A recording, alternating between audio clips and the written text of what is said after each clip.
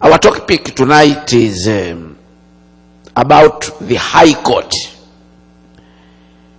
The High Court. How will you stand the day of judgment? The High Court. The High Court. How will you stand the judgment? That is our topic tonight. People have been asking questions concerning this subject. They think that when one is born, there is no keeping of record at all the rest of their lives. Is there any records kept anywhere concerning what you do in this life? When you are born, are there any records? Is there any bookkeeping of any sort concerning what you do and what you say, and concerning everything that you do on a daily basis? This is our topic tonight. And the book of Acts of Apostles, in the book of Acts of Apostles, chapter 17 and verse 31, verse 30 and 31.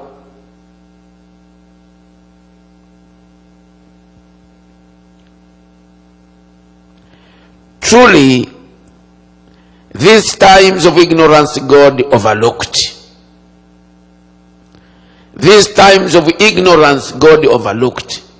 But now commands all men everywhere to repent, because he has appointed a day on which he will judge the world in righteousness by the men whom he has ordained. He has given assurance of this to all by raising him from the dead. These times of ignorance God overlooked. God overlooked.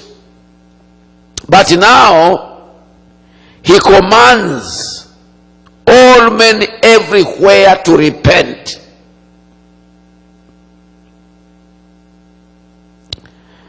Because he has appointed a day of judgment. I want you to know that there are 2 days in life. 2 days which are very important. There is a day of redemption and there is a day of judgment. And the Bible says so. There is a day of judgment and there is a day of redemption. The word of God has been approved and it will never lie. The truth, and it is the truth, and it will never, never lie. In the times of Noah, God set a day of judgment. He commanded the prophet Noah to build an ark, and that all those, the time should come that people should be invited to enter into the ark of salvation, into the ark of safety, because there would be a day of judgment. And he did it and he obeyed it. And then the day came when he was commanded now to announce everywhere that those who wanted to obey to enter into the ark of salvation, because the day of judgment had come. People entered and people came out. People entered and then came out. And people's minds were so rebellious during the time of Noah that they entered out of fear, and then they came out, entering and coming out, thinking that that would help. At the end, they all left. But Noah and his family were saved. The entire family, 80 people, were saved. That was the day of judgment. And God fulfilled his word. In the time of Lot, there was a day of judgment. God commanded Lot to tell people to come out of the cities of the plain. The cities of the plain were wicked cities. Sodom and Gomorrah and other cities of the plain. And God announced a day of judgment. And he told the people, and the people of the cities were to be told, those who wanted to obey God, to come out of the city.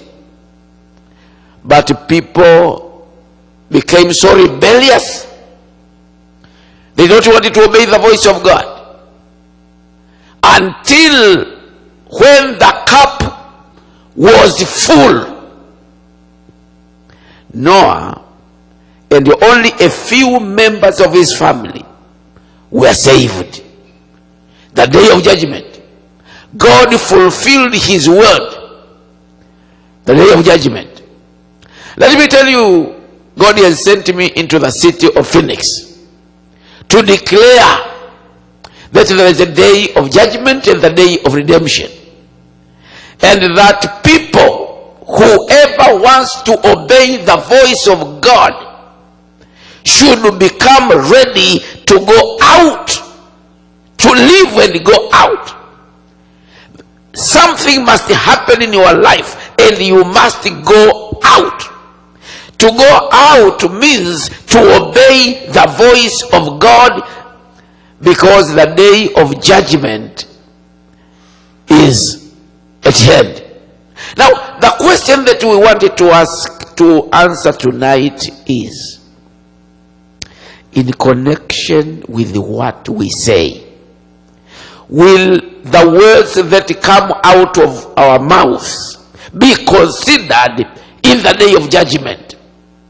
The words. In the book of Matthew,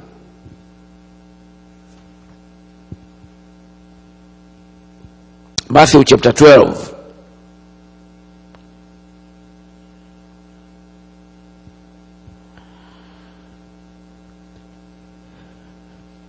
Matthew chapter 12,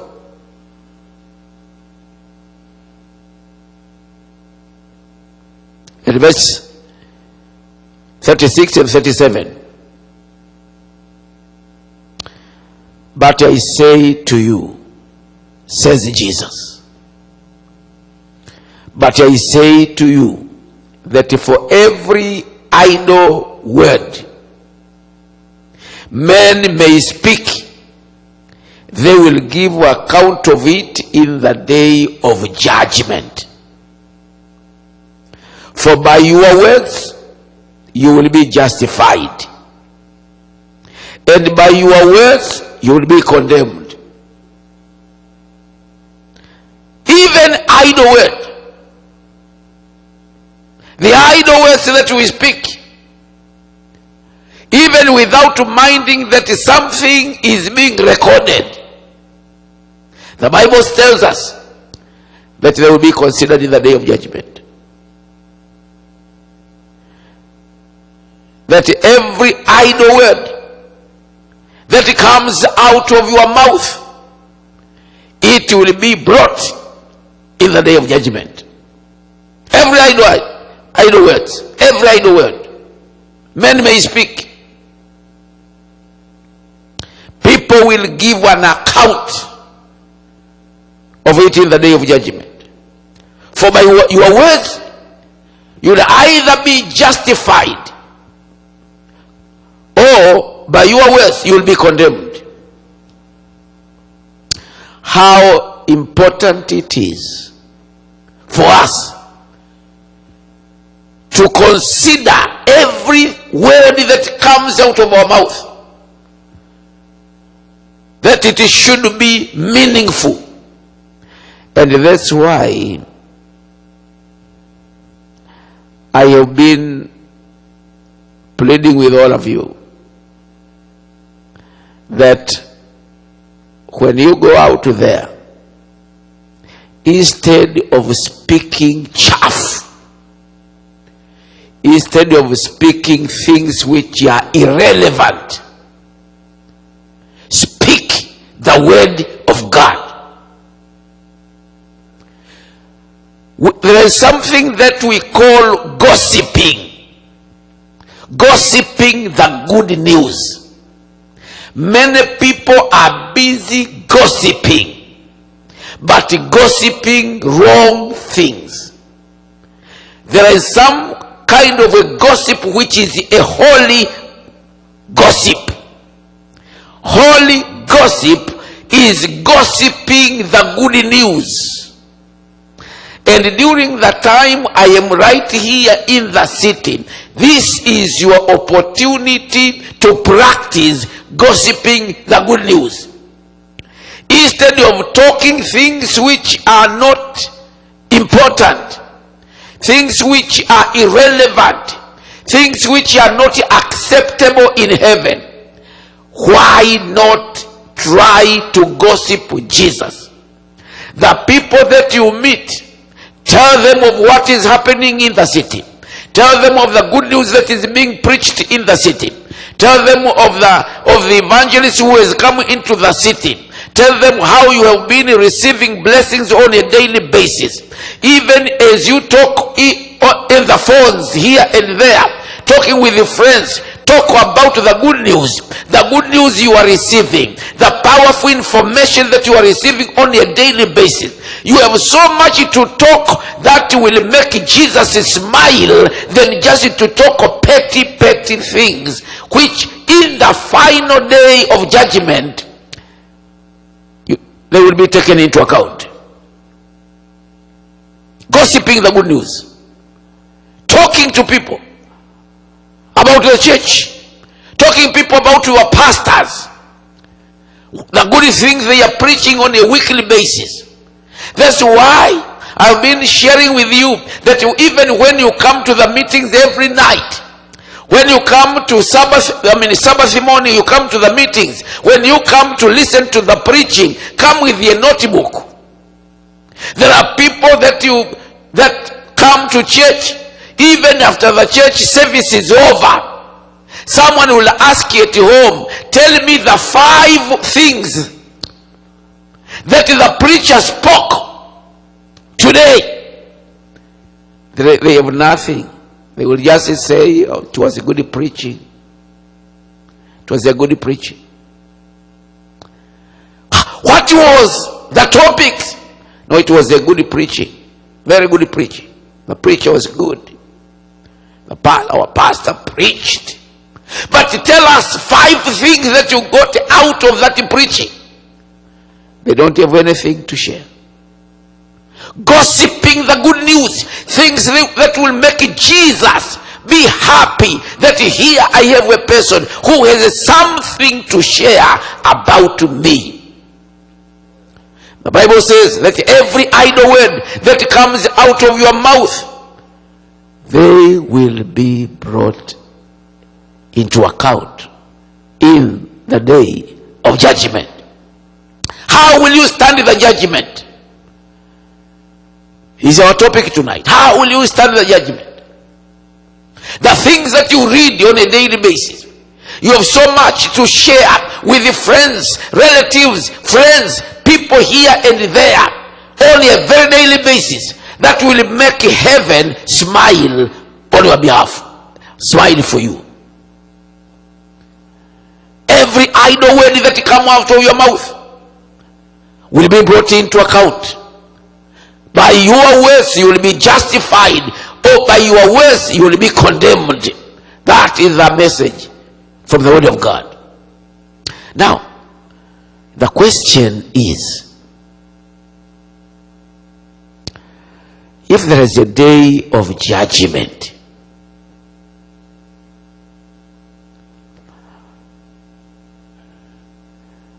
when will this take place? When will this take place? When will the judgment take place? When will it commence? Revelation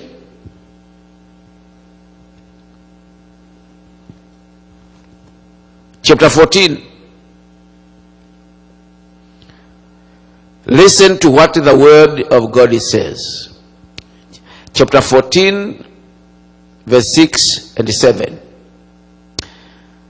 Then I saw another angel flying in the midst of heaven, having the everlasting gospel to preach to those who dwell on the earth, to every nation, tribe, tongue, and people, saying with a loud voice, fear God and give glory to him, for the hour of judgment has come, and worship him who made heaven and earth, and the sea, and the springs of water. I saw another angel flying in the midst of heaven, having the everlasting gospel to preach it to those who dwell on the earth, to every nation, every tribe, tongue, and people, saying with a loud voice, fear God and give glory to him, for the hour of judgment has come. I like the word has come, not will come, but has come.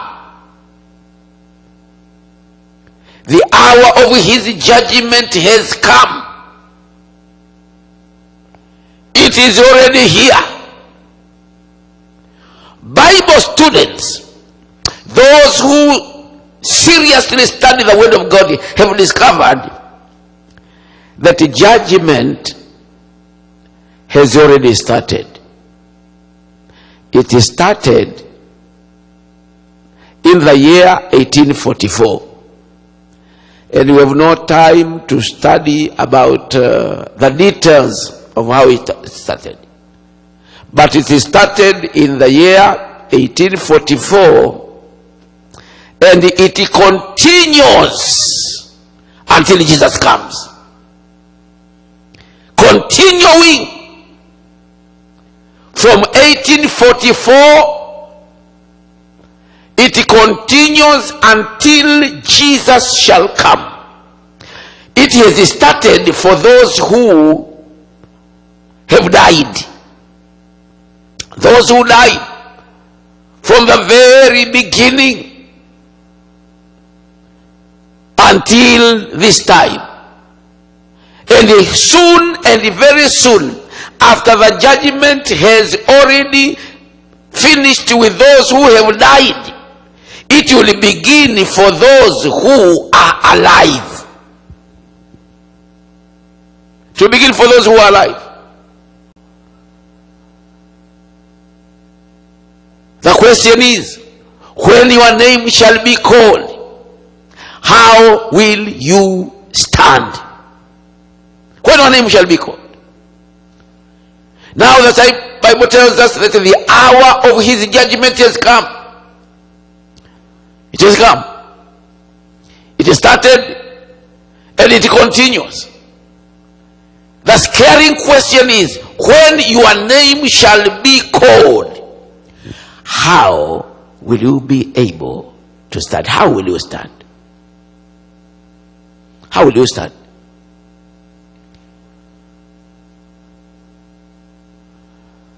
It has already started, and it continues.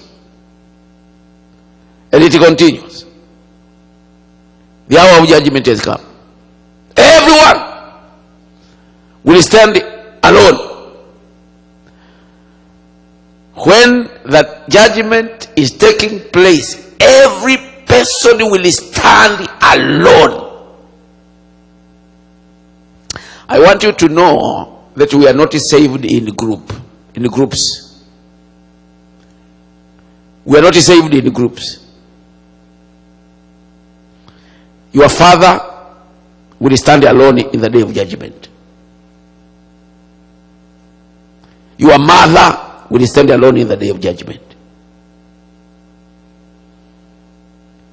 Your wife will stand alone in the day of judgment. Your husband will stand alone in the day of judgment. Your pastor will stand alone in the day of judgment. Your brothers and sisters will stand alone in the day of judgment. Everyone will stand alone in the day of judgment. We are not saved in groups.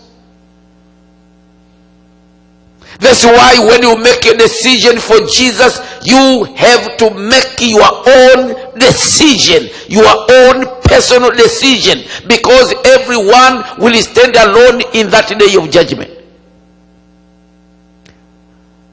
It is a very serious matter that every single day you are to make your own choices and decisions, and they are not to be affected by any person around you, because in that day of judgment you will stand alone. In the day of judgment, even the bishops will stand alone in the day of judgment. That's why you are not to ask anyone, should I make my decision for Jesus or not? Should I? No, that question is you yourself, because in that day you will stand alone in the day of judgment.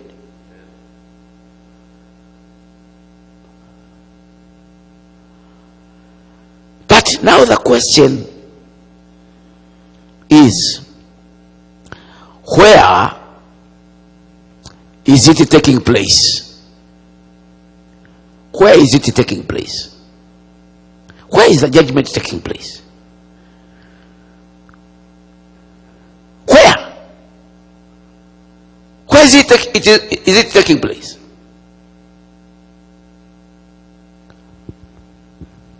Daniel chapter 7 and verse 9 and 10. The Bible says, I watched till the thrones were put in place, and the Ancient of Days was seated. His garment was white as snow,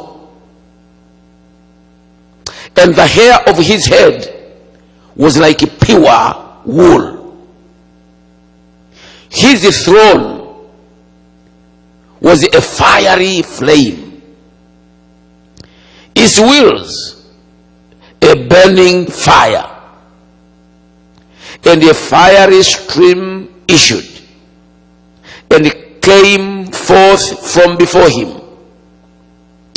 1,000 thousands ministered to him. 10,000 times 10,000 stood before him. The court was seated, and the books were opened. This judgment is taking place in heaven.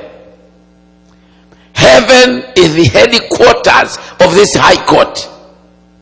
Heaven. And God is the Father himself, the judge. God is the Father himself.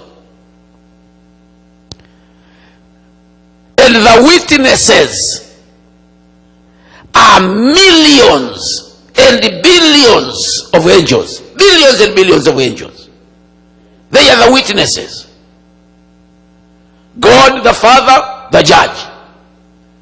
The witnesses, billions and billions of angels.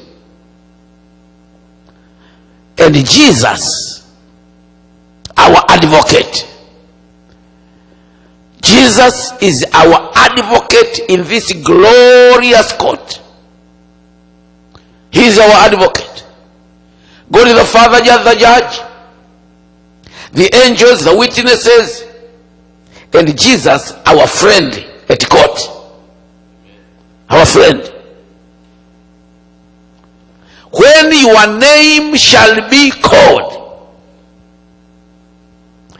if you have surrendered your life to Jesus, Jesus will arise for you. Standing. Your name is be called, and you have surrendered your life to Jesus. Jesus will stand up for you. You don't need to answer anything. Jesus will stand up for you. Jesus will just show his hands, no matter what a great sinner you were when you were here on earth. When you were here on earth. No matter what a great sinner, how a great sinner you have been. When your name shall be called, because now that you have surrendered your life to Jesus completely and made an intelligent choice to serve him, to live for him the rest of your life, when your name shall be called, Jesus will arise on your behalf. He is the one who will answer by showing his hands and saying, my blood, my blood, my blood.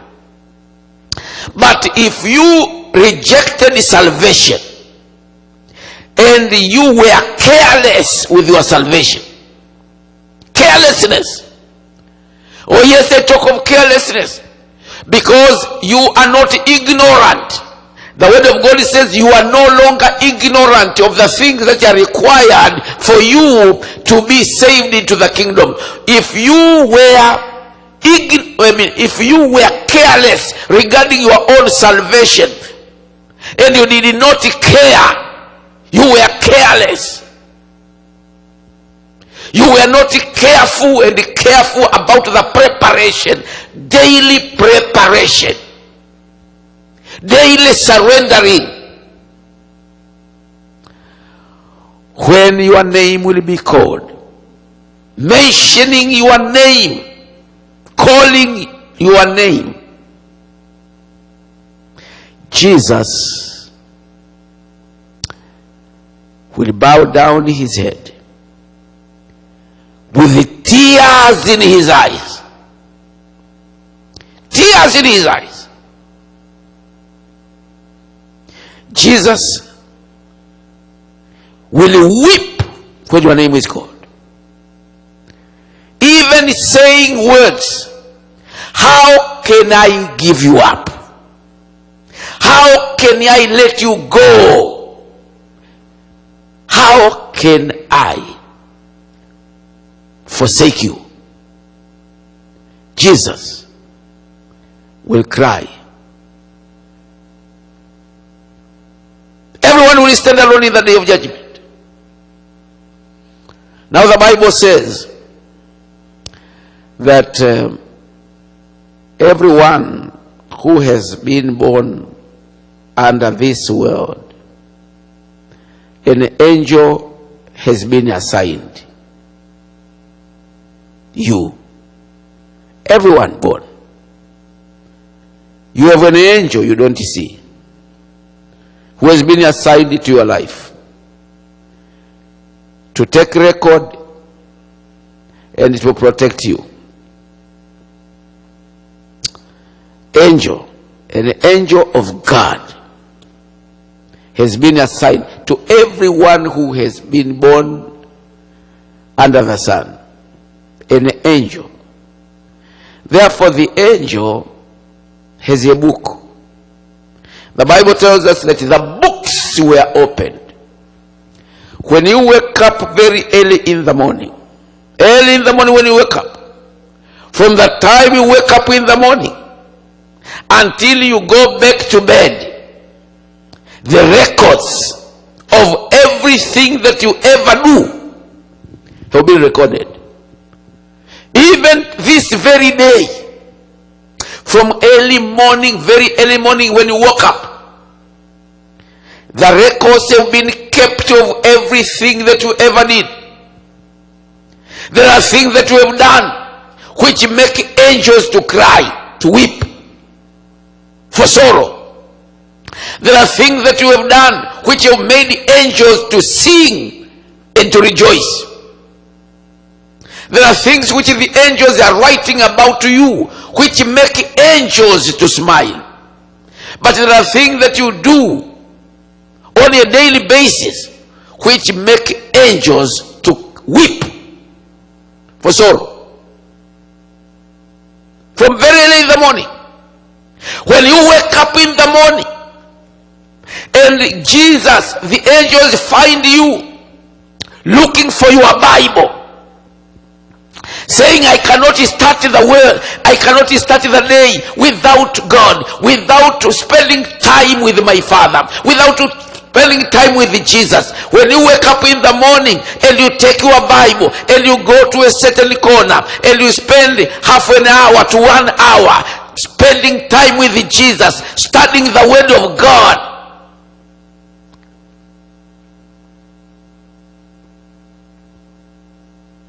surrendering your life on a daily basis, surrendering your life for His keeping, because you cannot do it alone. We are kept by the power of God.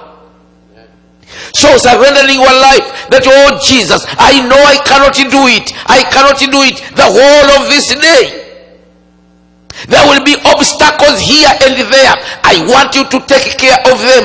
There will be problems here and there. You are the one to take care. There will be decisions during the course of the day. You will have to make decisions for me. There will be things here and there which you will need me to do, to work, to do something, to decide what to do. I can't, you do it. Even meeting the enemies, the enemy, the devil. I cannot face the devil on my own. You face him for me. You begin the day by surrendering to be kept by the power of God.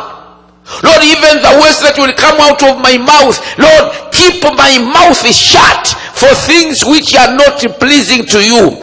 You are surrendering to Him who is able to keep you from falling. Surrendering to Him who is able to keep you from sin. The very same God who kept Jesus from sin when He was here, He is able to do it again for you. So when you begin the day in that manner, the angels smile.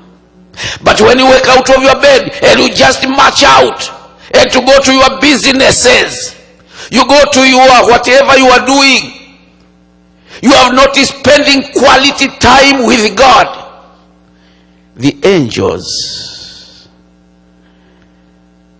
are weeping, because the angels know you are entering into a dangerous world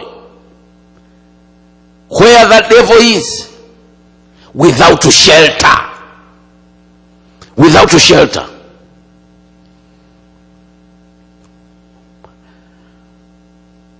That's why the Bible says the books were opened. The books were opened. The books were opened. Even the thoughts that you think, even the thoughts, there are computerized cameras of heaven, computerized cameras, which even read your thoughts. Computerized cameras. What you are thinking, what you have been thinking throughout the day,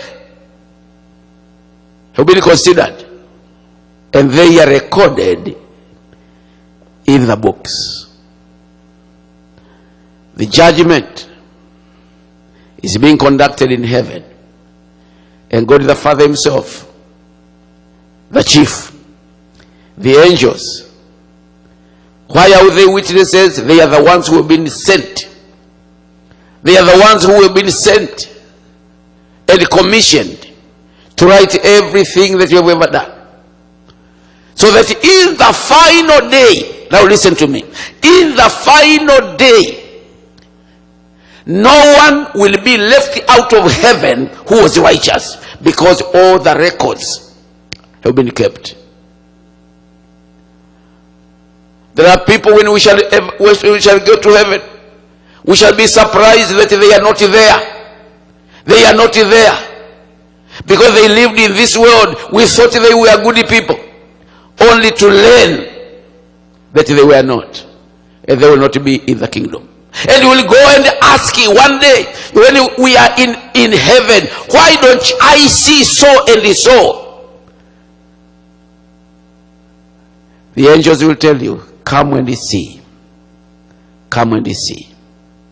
Come and see the records of the man or the woman that you are talking about. All the records have been faithfully kept. The angels, they are actively on business on a daily basis to keep the records. Oh, how important it is for us to live a life, quality life that is pleasing to God. And that's why it is so important for us to be on business. We have a business to do daily to make our records acceptable in the sight of God, to witness, to bear witness for him, for the people in this world who are still walking in darkness. We have a mission. We have a mission. And surely we have a mission. We have a mission. In this church, among all the believers in this church, we have a powerful pastor. We have a powerful pastor. We have Pastor Gary. Your business is to meet the people. And he said, if you come to my church, I have a powerful pastor who is preaching every week. And even this week is conducting seminars. And if you attend, you will never be the same again.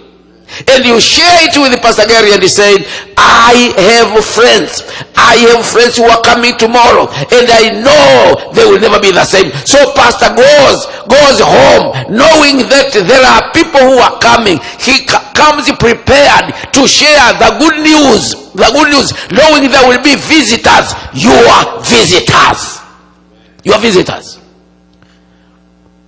That is what you can do. You may not be able to give Bible studies. These are the things which make heaven rejoice. These are the things which make heaven rejoice. Just introducing. It is a ministry of introduction. Introducing people to the Savior, introducing people to your pastor, introducing people to people who are coming to your church to preach the word of God. What a powerful thing that will make your record cleaner and cleaner on a daily basis. Heaven will continue to rejoice for you until Jesus shall come and say to you, now welcome home. We have been working together in the world. Now come and be with me and fellowship with me through endless ages of eternity. Books are kept. Books of record. But now the question comes, how will the judgment be conducted? How? What is the criteria in this judgment? How will the judgment be conducted? What are they looking at when they conduct this judgment? When it is conducted? What is being considered? What are the things which are kept in consideration when this judgment is conducted? in the book of Ecclesiastes.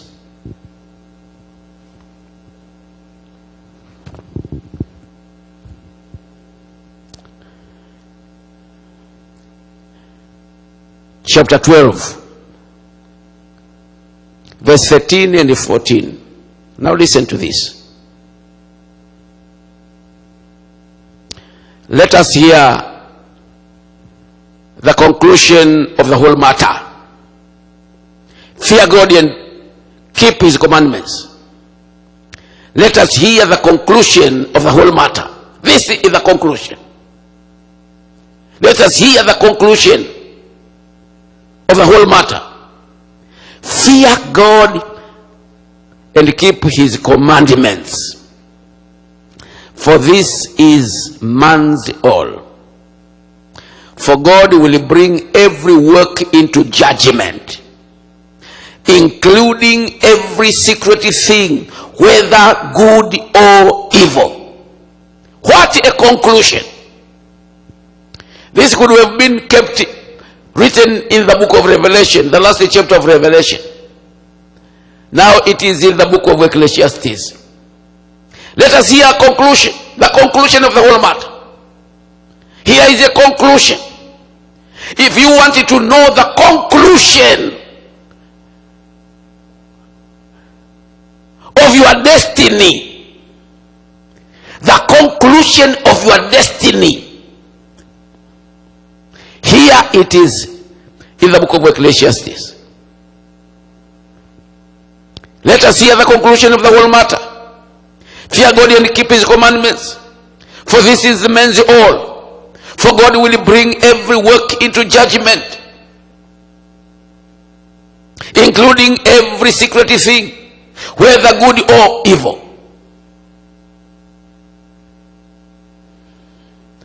The commandments of God. When your name will be mentioned, they ask, did he keep the first commandment? Did he keep the second? The third? In fact, in the chapter where all the 10 commandments are listed,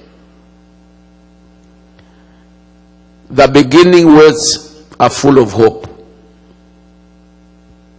God spoke all these words in Exodus chapter 20 verse 1 to 17. And God spoke all these words and he says, I am the Lord who brought you out of the land of Egypt, out of the house of bondage. You shall have no other gods before me. That is a powerful promise. And it is the one which will be considered in the final day of judgment. Because every commandment that God has ever given, it is given with a promise. Every commandment. Every commandment that God has ever given, it is accompanied by a promise. I am the Lord who brought you out of the house, out of the land of Egypt, out of the house of bondage. I am a God who is able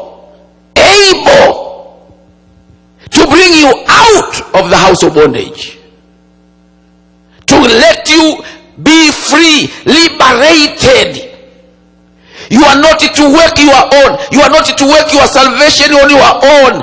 Jesus is on business to help you. If, in other words, Jesus is telling you, if I could bring you out of the house of bondage, I am also able to give you all the victory you need to conquer.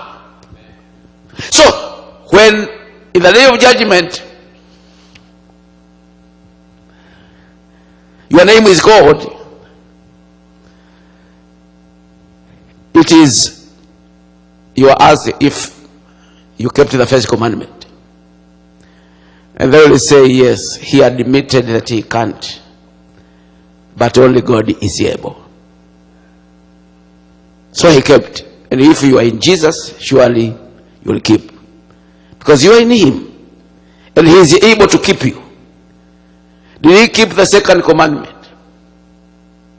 Only those who have been depending on their own to conquer sin will be failures. Did he keep the second? Did he keep the second commandment? The third commandment? The fourth commandment, which says, remember the Sabbath day and keep it holy. Did he keep that commandment? Did he keep the fifth commandment, which is with a promise to obey father and mother? Did he keep the sixth commandment, which says you shall not murder? This commandment, powerful commandment, you shall not murder, which just means if you are full of hatred, hating people, hating some people who did not do good things to you, and you hate them. You hate some people, or there are people who just hate some people. Who hates some people? If deep down in your heart you hate somebody, somewhere, why should we hate people? When Jesus loves the world, he loves even the unlovable. How can you hate people?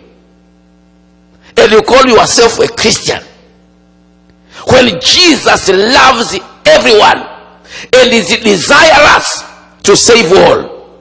And here you are, a Christian. You consider yourself a Christian, yet you hate somebody.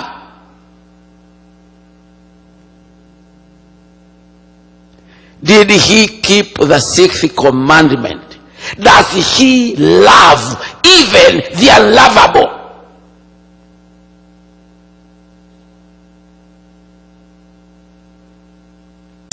Did he keep the seventh, the eighth, the ninth, the 10th, the 10 commandments? Fear God and keep his commandments. Fear God and keep his commandments. Even the word fear God is also a promise. Immediately you fear God, you will keep his commandments, because he is the one who helps you to keep them. When he says fear God, it all begins with fear God. He does not say keep the commandments and then fear God. No, he begins with fear God and keep his commandments. In other words, immediately you fear God. You are a God-fearing person. God himself keeps his commandments in you.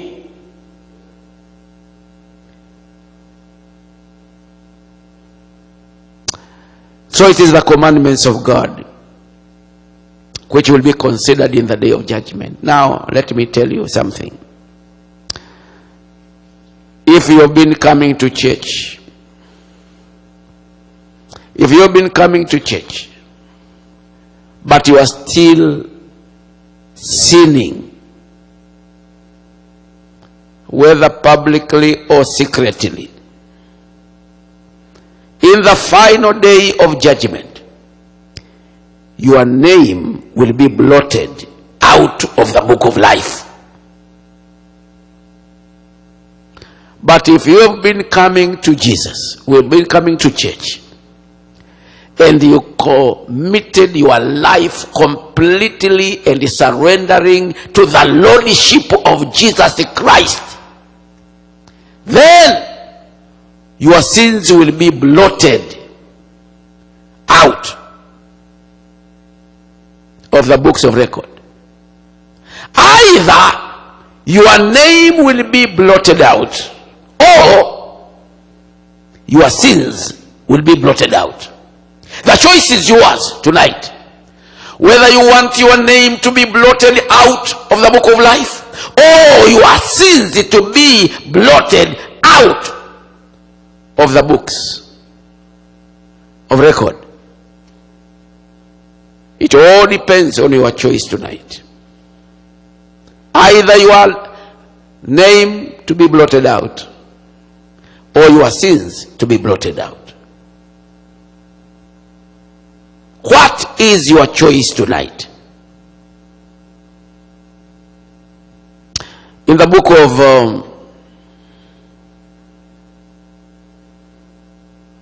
Revelation chapter 20,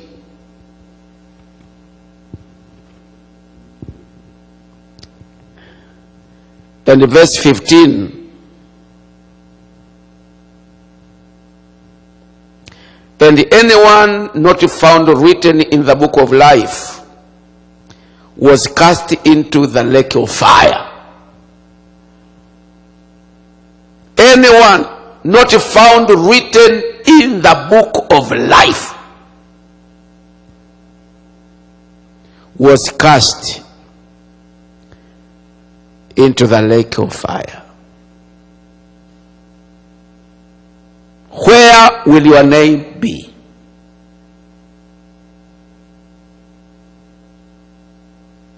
Jeremiah chapter 8.